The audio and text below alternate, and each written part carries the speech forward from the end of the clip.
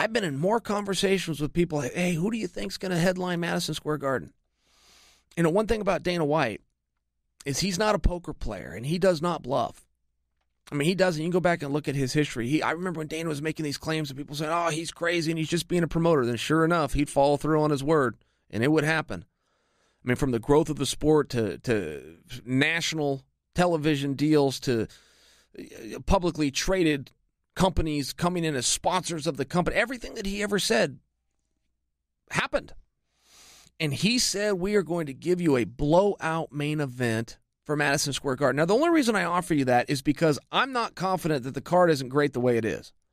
I'm not confident that if push comes to shove, you elevate Diaz and Poirier to a 5-round fight, make them the main event, and everybody goes home happy. I'm not confident of that.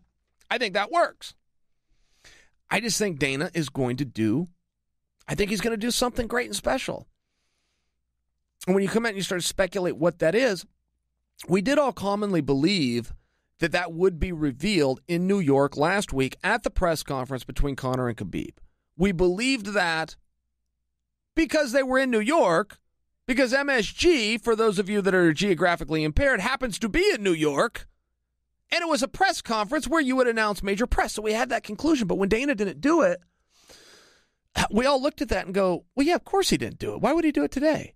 Why would he do anything that could overshadow the biggest fight in the sport's history? Why would he do anything today for a card that's 7 weeks away when he's promoting a card that's 3 weeks away? Once again, Dana gets it right. Dana did it exactly right. All of our predictions were wrong, but we should have been wrong. He should have announced it that day. It didn't matter if they were in New York. He had other business that day. Once again, Dana got it right. I'm not sure, and tickets go on sale tomorrow for the MSG card. So could we find out very quickly? Could we find out? Now, I might be wrong. I think tickets might go on sale today. I'd have to look that up. But the point is they're running out of time if they want to announce their main event in conjunction with an on-sale date. What's to say they do? What's to say that the point I made a moment ago isn't spot on, which the card's pretty damn good the way it is?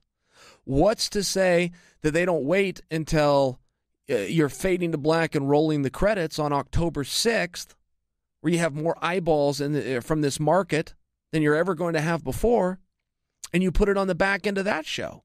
If you guys will remember, that's how they rolled out the Brock Lesnar fight, Brock Lesnar's return at UFC 200. There was a pay-per-view going on. They had some B-roll put together, and out of nowhere, boom, he's back, and Brock Lesnar's face pops up. It was a cool, dramatic way to do it. Didn't even have an opponent announced. So what's to say they're not going to do that on October 6th when the MSG card isn't for another month? That's more than enough time to build anticipation and hype for a retail product that's going on sale 30 days later, roughly, and not get in the way of the product that is being sold on October 6th. So, in conclusion, I'm sticking with my John Jones theory, though I will fully admit as each day goes by, it gets weaker and weaker. I just am forced with the fact that they said it's going to be a major fight. Diaz and Poirier is an anticipated fight, so that's our bar. It's got to be above that, and I don't know anybody with any free time, with any spots open on their dance card, that could fill in and be a bigger and better and more anticipated fight than Poirier versus Diaz. I don't know of one. I couldn't offer you a guess. I've heard guesses that I find ridiculous. I heard George St. Pierre. That's ridiculous to me. I wouldn't even come to you guys with that. George doesn't work that way, and he doesn't fill in short notice. Daniel Cormier sitting out one pay-per-view. Now he's being speculated. Hey, why is he sitting at home? What's he getting ready for? What's he training for? As much as I want to laugh at that, I don't have anything better to offer you. Maybe the guy that made the call to me and offered me that, maybe he's on to something. Maybe a little RP's on to something. I don't know. But it sure has, from a marketing standpoint, been fun to not know. It's been fun to speculate. It's been fun to guess. I think we've all got a kick out of it. I don't think you can run a business that way. I don't know if we're going to be in this same spot again time after time. This is the new promotion. We knew the card and we're not going to tell you what it is. Ha ha ha. I don't think so. But I think for this one time, for this first time, I think it's been great. I do. I really think that it's been fun.